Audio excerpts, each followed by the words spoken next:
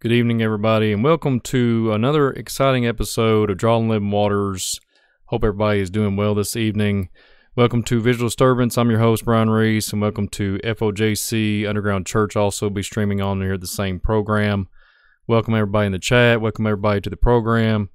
And this episode, folks, is the We Are Legion Breaking Chains of Bondage, Drawing Living Waters, Episode 7.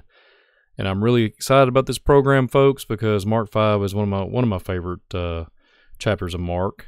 And to do this with me tonight, and like we always have, Brother Adam Arbara on. Welcome, Adam, to the program, my friend. Hello, shalom, shalom, and hello, everybody. And thanks for inviting me back on. glad to be here. Yeah, it's always a blessing, and it's super cool. We got a lot going on. This is our first Drawing Living Waters, Brother Adam, of 2024. Can you believe it? First Drawing Living Waters. Here we are, fresh out of the gate in January, and this is going to be a good one. Can you believe it's 2024? Can you believe it, Adam? No, things happen like way too fast. It's crazy. It feels like time's just slipping through my fingers.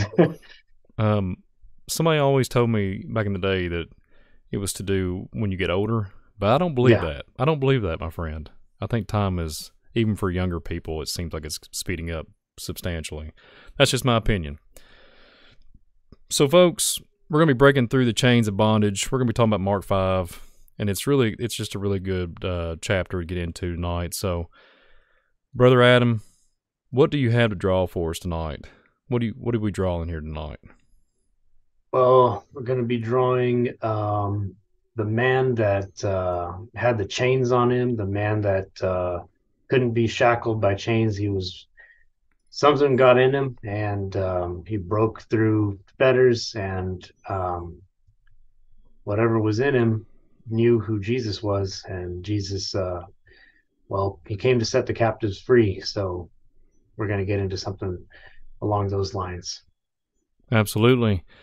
The first verse of Mark 5, and they came over into the other side of the sea, into the country of the Gadarenes. And when he was come out of the ship, he immediately there met him out of the tombs a man with an unclean spirit, who had his dwelling among the tombs, and no man could bind him, no, not with chains. What do you think about that, Adam? This sounds like a pretty scary dude. Yeah, this guy sounds like he was. It's basically saying he's possessed by these spirits that are like giving him like superhuman strength, basically. And it's so interesting thinking about like superhero kind of stuff, and they get like this superhuman strength, and like it makes me think of the Hulk too, you know, getting all like angry and busting through stuff and things like that. But it's awesome because we see the truth in the Bible about it and how Jesus deals with this. Yeah, like you said, Hulk smash. Yeah, Hulk smash. And it's interesting how they put that in the Hollywood narratives. And that seems like it's been going on since before I was even born. Even in the 80s, there's all kinds of superhero programs, and way back in the day, Superman and everything. So where does that original thought and idea come from? But then, like we're talking about tonight, there's been even movies talked about, and then they present them out here for public consumption, and they're literally even blatantly called Legion. What do you think about that? And they have angels and demons and different. It's subliminal messaging, folks. Yeah. What do you think, Adam? It's crazy stuff. And there's it actually. Let me see if I have it here real quick. Oh darn, I don't have it. But there's I was shocked to see, being a person that paints and draws and stuff. I don't just do it on the computer. I do it on paper and on canvas and stuff too. And it's so crazy because there's actually a company that's called Legion Paper, And if you look at it, it says Legion, and then at the bottom it says "We are paper." If you could believe that, and I was shocked that I was thinking, "Are you kidding me?" Even in something as simple as paper, you can't even look for paper without seeing, well, I guess, the fallen state and people, um, for some reason or another, lifting that up, lifting that kind of stuff up versus actually the one who healed this man and cast Legion out. I think it's pretty crazy. But yeah, I mean, it's like everywhere. Looking around at our world. I got one for you, Adam. Just listening to your story. Where did the paper come from? The Legion company you're referring to, where did the paper come from, and how did they manufacture it? If it's real, or if it's actually from a real tree, where did the trees come from? Wonder what forest it came out of. There you go. That's where your Legion and demonic, there could be all kinds of, rabbit holes we could go down. But that's just something to think about. What do you think? Mm-hmm. Yeah. I think actually some of their paper is synthetic, artificial paper Mm-hmm. too. So Hmm. I don't know, just saying that, throwing that out there too. Interesting. Yeah, Interesting. but isn't that crazy? That is crazy, Adam. That is very crazy. The next verses, Mark 4-7. Because that he had been often bound with fetters and chains, and the chains had been plucked asunder by him, and the fetters broken into pieces, neither could any man tame him. And always night and day he was in the mountains, and in the tombs crying and cutting himself with stones. But when he saw Jesus far off, he ran and worshipped him, and cried with a loud voice and said, What have I to do with thee, Jesus, thou Son of the Most High God? I adjure thee by God that thou torment me not. Those verses, folks, are just very interesting. What do you think, Mm-hmm. Adam? Yeah, I always found it fascinating that like these demonic entities knew immediately who Jesus was, and they feared him because that is the power that he has over everything, right? He controls it all, and like it says on here, um, there will come a time when these entities will be cast into the pit and tormented forever. And they all bow to the name of Jesus. They all know who he is, and fear him. And that's the great um, gift that he offers to us, is that ability to repent and come to him and to be able to have a relationship with him, that we can know him and know the Father as well, and be covered in the blood to not have to fear these things, not have to fear these entities or anything like this, and knowing that we can call upon Jesus to break these things free. Absolutely. 100%. I see where you have what inspired you to make the tombs around the cave on this drawing Uh, here. Can you elaborate to that? It's very interesting. just basically their Mark 5.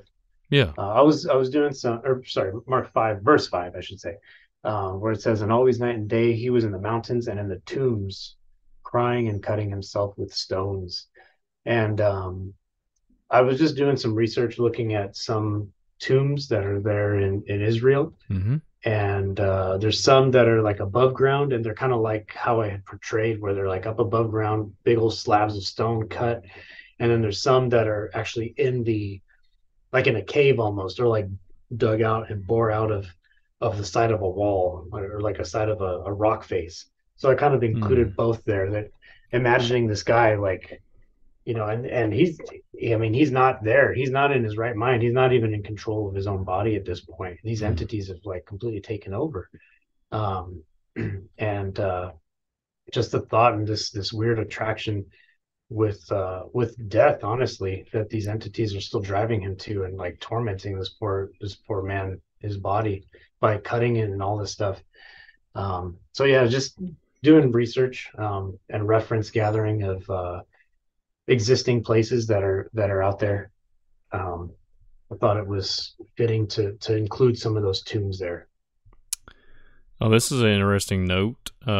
It goes right along with this. Here in Kentucky, I have noticed, well, I have researched too, there's rock shelters, rock caves, all that good stuff that have substantial evidence, blood sacrifices, and, cannibalism, all the above. Let's just go Hmm. there. And it makes you wonder. Makes you wonder. It's just a little compelling there to think about, especially this Mark 5 account here in the biblical scriptures here. So Yeah, a little crazy world that we live in. A lot of things have happened, a lot of strange things throughout our history. But yeah, the next verses, folks, it's Mark chapter 5, 8 through 11. For he said unto them, Come out of the man, thou unclean spirit. And he asked him, What is thy name? And he answered, saying, My name is Legion, for we are many. And he bestowed him much that he would not send them away out of the country. Now there was there nigh unto the mountains a great herd of swine feeding. That, when you think about that and you look at that and evaluate it, the Legion, and I know David Carrico's talked about this too in the many broadcasts he's done. But if you look at that, it can mean 1,000. It can mean up to 1,000. And could you imagine Adam being so tormented that you have a bunch of people, or well, not people, but demons riding along as passengers on your daily walk, and tormenting yeah, you so much that you want to, go out into a cave system and wander off into oblivion, and yeah, just, could you imagine that? yeah. I can imagine that. Just getting in like my early walk, I guess, when I was first kind of coming out of the world and really trying to get right with the Father, trying to get um, all the junk out. I had weird stuff happen, thoughts entering into my mind, weird things going on that was definitely, it seemed like some kind of, it was definitely spiritual warfare and definitely kind of um, sorts of supernatural, just stuff that you wouldn't, a normal mind would not think of these things. You know what I mean? And the enemy does not play fair either. And the only way to fight it is with the word of God, because we know that confusion is not of the Father. Like he's not given us this spirit of fear. He's not, confusion doesn't come from him either. So when I was noticing a lot of these things happening, and a lot of it was bringing massive confusion to my walk and everything. Then learning more about it, it's like this is all symptoms and signs of some kind of demonic oppression, some kind of demonic involvement. Um, and it's not that necessarily like in this particular case. Yeah, it was like an extreme case because I'm reading here. We got, what is this? Smith's. Let me see one second. Smith's dictionary. Smith's Bible Dictionary is defining a legion as the chief subdivision of the Roman army containing about 6,000 infantry. It's like you're saying 1,000. This one is saying 6,000, and there's all kinds of different things and influences that can invade our mind. Um, and again, that was all on me because I was walking a disobedient life, before uh, really repenting and learning what sin really is, and coming out of that. I've been there, done that too, Adam. Some things that I regret. And Yeah. we just pray that, the Father has mercy on us. Mhm. And thank God for grace, right? So Amen. thanks for sharing that. Yeah, and that also makes me think of where is it? Luke. Um, oh Lord, where did it go? It's in Luke 4. I'll start in 17. And there was delivered unto him the book of the prophet Isaiah. And when he had opened the book, he found the place where it was written, The Spirit of the Lord is upon me, because he hath anointed me to preach the gospel to the poor. He hath sent me to heal the brokenhearted, to preach deliverance to the captives, and recovering of sight to the blind, and to set at liberty them that are bruised, to preach the acceptable year of the Lord. And he closed the book, and he gave it again to the minister, and sat down, and all the eyes of them that were in the synagogue were fastened on him. And they began to say, and he began to say unto them, This day is this scripture fulfilled in your ears. And that is like, so I can't even imagine what that must have been like for people sitting there and hearing him saying these words, and he's literally saying them, that he is the one to fulfill this ancient this prophecy that Isaiah had written about. And he's there, he's saying, yeah, this is me. By the way, right here, yeah. And this is just further proof of that his power over to set the captives free. Because it's interesting, because even though this man, the legion had busted him out of like physical chains, right? He was not bound by these physical chains, yet he was still in bondage spiritually by these entities. And the only one who could set him free is Jesus Christ. And he came, he did that for this man. He had mercy on him and did that. And that's the again, like you're saying, thank God for his grace, because he extends that to everybody if they will turn to him with a full heart to follow after him. Amen, Adam. You know, it's interesting. Have you noticed there is a spiritual suppression here lately, right? There's a lot of weird stuff going on, right? I mean, you can go down the street and find a lot of dark things, you know. It's guard your heart time, you know. There's a lot of stuff that can manipulate the mind and deter the walk pretty quick. You know, in this realm, it's pretty bizarre. But yeah, I just wanted to put my 2 cents in there. But yeah, folks. Let's see. Let's continue on the next verses here. Thanks for sharing that, Adam. Okay. All right. The next verses here is Mark 5:12-15.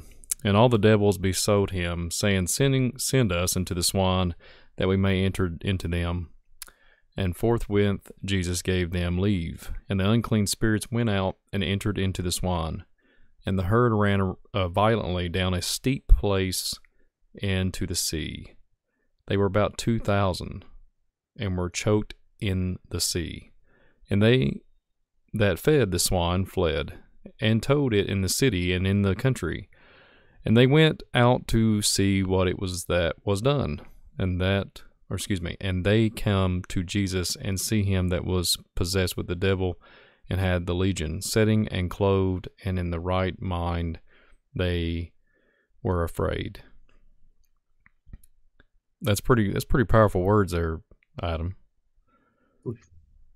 You know, what a sight that, yeah. Well, this is where people don't, you know, especially in today's world, you know, even when I was younger, I was never taught about demons, right? And they don't understand where demons come from. So we have literally demonic legion here that's taken over this gentleman, and they know who the Son of God is, like you referenced earlier. They know, and they're scared, and they're wondering if it's their time, right? They're wondering if it's their time, and they know who's walking up on the stage here, right? Where the Mark 5 account with this gentleman that's in torment, they know who's getting ready to pull the hammer.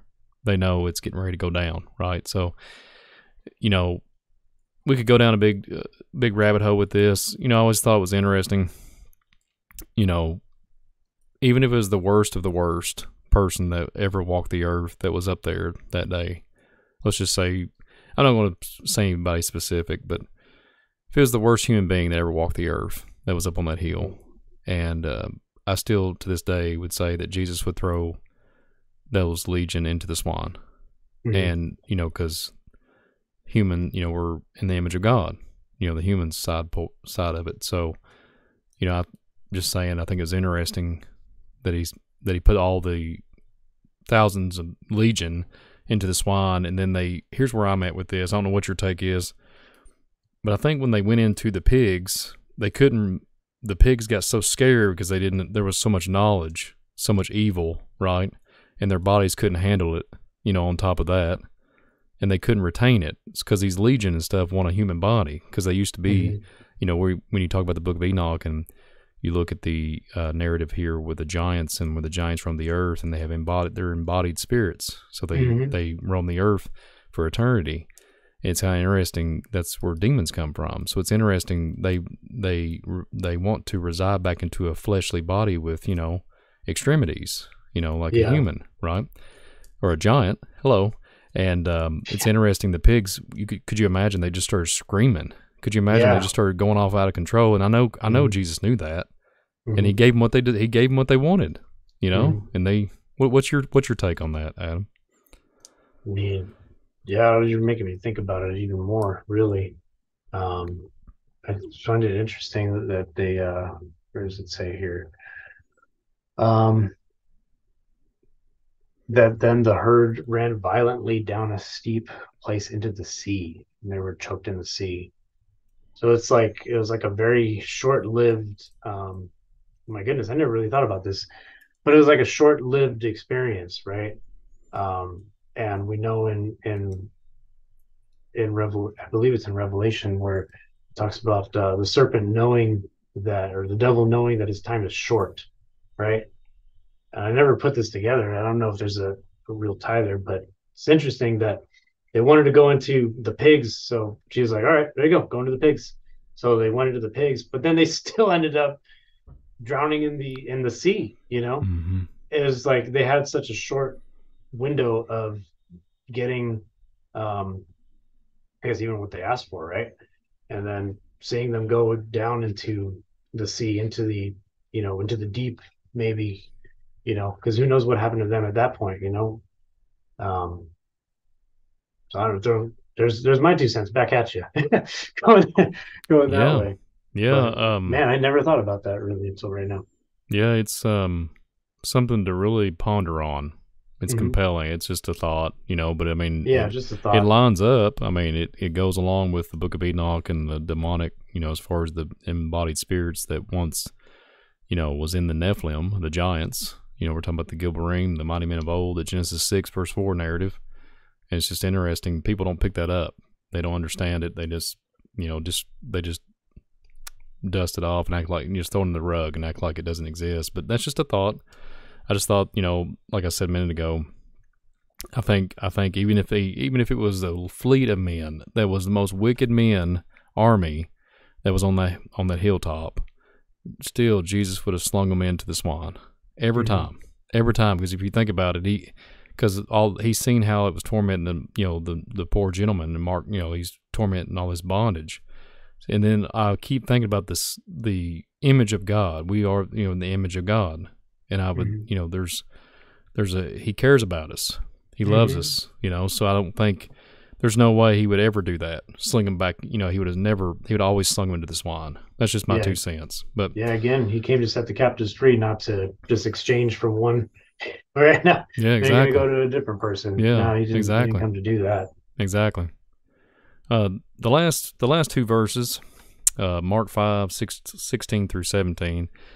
And they that saw it told them how it befell to him that was possessed with the devil, and also concerning the swan. And they began to pray him to depart out of their coast. I know we just talked about it a little bit, but what do you think about those last 2 verses? I mean, we pretty much covered it, but go ahead and if you've got anything to add to that. Well, it kind of makes me think of, I'm just going to go real quick and read some of these verses in John 3:16 to 20. Let's say, for God so loved the world that he gave his only begotten Son, that whosoever believeth in him should not perish but have everlasting life. For God sent not his Son into the world to condemn the world, but that the world through him might be saved. He that believeth on him is not condemned, but he that believeth not is condemned already, because he hath not believed in the name of the only begotten Son of God. And this is the condemnation, that light has come into the world, and men loved darkness rather than light because their deeds were evil. And that last verse there, because their deeds were evil and the men love darkness rather than light. I mean, that's like, it makes me think of that. It's because I always found it so strange. How could they see this miracle that Jesus has healed this man who they saw him now? They knew he was like, this guy is crazy, and like a fearful guy hanging out in the tombs, cutting himself and everything. But now Jesus comes and heals him, delivers him. Mm. And yet these people are like, no, no, no, I don't really like that. Can you please leave? Like, just leave, get out of here. It always kind of, I don't know. It makes me think of that for some reason. Like men loving darkness rather than light. Like, why would why wouldn't you do like glorify God for that Jesus has healed this man and look for more healing and forgiveness. Absolutely, Adam. 100%. And I think this, like you're saying, I think this Mark 5 account here in the biblical scriptures, I think it holds to today in 2024. I still think that it holds dear. All the scripture does, but when we look at it, our society and how at a deprived state it is, and all the spiritual applications, I think we are in that Ephesians 6 verse 12, time. We're dealing with demonically charged principalities, Mm-hmm. just like the gentleman in Mark 5, just like him. Because there's all kinds of, you see videos, you see people that are demonstrating super strength. Have you noticed that? Heck, I've Yes, seen that. yeah, I've seen yeah. this. I've seen this in my milk days, my milkman days, as my old occupation. Mm-hmm. I have seen some pretty bizarro stuff where people are on stuff, certain things I won't say on here, but they're on things that are making them out of their mind, and they become superhuman, super strong. 110-pound lady able to throw police officers that can bench press, 400 pounds, just Mm-hmm. with literally with ease, right? So it reminds me of that. It reminds me of the Mark 5 account for this Draw and Living Waters program. Adam, the drawing is finished. What overall, the drawing, it is an amazing piece of art, by the way. And I'm going to put it up on the screen here, if you don't mind. Do you want me to put it on the screen here for everybody to see the Yeah, that'd be cool. the completion? But Yeah. yeah, let's see here. There we are. Then we can comment on it and elaborate to what you see the folks. I know Adam's got a lot to say about this, but you see the gentleman in chains, and I like how you put the evil spirits coming out of his back, the back of his, he's coming out of the cave and the spirits are leaving him. I think you really illustrated the verses that we read today in Mark 5. And I love the tombs too, and the way it's all just illustrated. I know you put a lot of work into this. Do you care to comment on everything about it and just show everybody a Yes, for tour sure. of it? And I'll zoom in. We can even zoom in on the painting here and let you take over. Yeah, I was just really thinking about this poor guy, totally just, man, being all messed up and having having all these entities swarming on him, and just that amazing relief that must have happened afterwards when he was healed. Um, And yeah, I have on there like he's got his chain, like the chains and fetters and everything that's on him. That who knows where he was like tied up and he broke out. Those same people that were like, no, could you please leave? Actually, they might have been the ones like this guy's crazy and tried to like hold him down and restrain him and abandon him out here. Um, and then Jesus comes and has mercy on him and compassion and delivers this guy from this oppression. Um, so yeah, just having those chains on there and just trying to get a bit of a dramatic look and feel to it with I don't know, just some entity looking things, swarming around that are like just cleaving to him, being and this guy being in torment. Yeah, and just by looking at it and the illustration that you've done a marvelous job here. Thank you so much, Adam. And then first thing I'm thinking about too is the demons, the legion that was in the man, right? So if you go back and look at what the Nephilim had, they have superhuman ability, superhuman strength. They could run and scale like a cheetah, and they could throw, no telling, let's just face it, a 15, 20-footer could pick up a boulder or a piece of granite and sling it around like a Lego, right? So you could see that if there's 1,000, let's just say there's 1,000 legion in this gentleman, they have that ability to push that human flesh to its maximum. And that's why he's like completely in torment. Yeah. He just can't even handle it. He can't handle it because there's so much inside and so much. I mean, could you imagine the knowledge? Even though it was all wicked and demented, his mind was overloaded with all kinds of nefarious things. And the Sinisters, no telling what memories and everything of these demons, right? The memories and everything latching into his brain. It was probably just so much torment that whenever he seen Christ come, could you imagine the relief? Yeah. The relief that was given. Unbelievable. And that goes for today. That goes for today. Yeah. Go ahead, Adam. Seriously. I mean, like, and a lot of times, like, I mean, just again speaking personal experience, I didn't know how lost I was, until really being convicted and coming down and trying to seek forgiveness and mercy for disobeying God. And then that relief, that comes afterwards, that the peace that only he can give. As I can't remember the scripture exactly, but when Jesus was saying like his peace is what he gives us, not as the world gives peace, but only the peace that he can give, that he gave this man, relief from all this torment. And here we are, over 2,000 years later, reading this account and getting edification from it and doing a little painting of it too. Yeah, absolutely. And it was a wonderful painting. And I think that concludes our program tonight on Mark 5. But do you have any last words, Adam? It's always a blessing. I know we got a bunch of programs coming up in 2024. I know we might have a little lapse in the programs here soon, but we won't get into that. But we will be presenting some more in the near future. We got to get our schedules lined up and everything and whatnot. And there's going to be it's just a blessing of a year, I think. I'm feeling really positive, even though the world is in chaos. I still feel optimistic. And I think that we're going to have just a blessed year regardless of the insanity. What do you think, Adam? What do you say, Adam?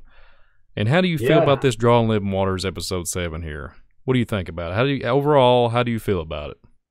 Yeah, I think this is a cool one to do, a fun one. Hopefully people enjoy it and enjoy the painting and everything, and just having a fun discussion about scripture and trying to lift up and find new ways to, enjoy God's word. That's kind of like what we're doing, right? Absolutely. But, absolutely. And so hopefully people enjoy it, and all glory to God for allowing us to come together and do this. Amen, Brother Adam. Well, folks, with that being said, hit that like button, hit that subscribe button. It helps with the algorithm here on the Visual Disturbance channel and also with FOJC Underground Church. Sometimes the algorithms can be very intuitive and very complex. So it helps us out if you share this out and hit the like button, and we would appreciate all the newcomers, new subscribers that come in. I hope everybody's blessed. I hope this is an edifying program for you all. That is it for this program. This was the We Are Legion, Breaking Chains of Bondage, Drawn Living Waters, Episode 7. And me and Brother Adam, like always, are very blessed to do this. I would say high five and good night, everybody, but me and Adam haven't came up with a very interesting ending yet. We haven't got there to that point yet, like Brother David does. But if he can give us some wisdom in that, maybe we'll have us our own clever. Maybe we can have like drawing pens, Adam. Like drawing pens, like, hey, get your drawing pen out, and I don't know. But anyways, I can't come up with anything clever right now. Yeah. But anyways, folks, have a blessed day, blessed evening, and share this thing out. And we appreciate everything. Hit all the descriptions in the description box. Check out all the links and everything we're doing in social media and whatnot. help us build a community. We're able to show, as far as going to these different social media platforms, it helps with showing off our projects and keeps everybody in tune on what we're up to. And it's just a blessing if y'all come over and join us on our social media platforms. And Brother Adam, thank you so much. You want to end us? You want to conclude everything and exit out here or do you want me to exit out? What do you think, Adam? Man, you're the pro. You're the pro, man. All right, you know how to do it. Okay. Thanks, everybody. Thank you, Adam. Well, folks, have a blessed night. And Visual Disturbance, host Brian Reese. And then I'm just going to say this. Brother Adam's a host, too. He just doesn't know it yet. But you all be blessed. And thank you all so much for attending with us today. That concludes the program. Be blessed. Have a great evening.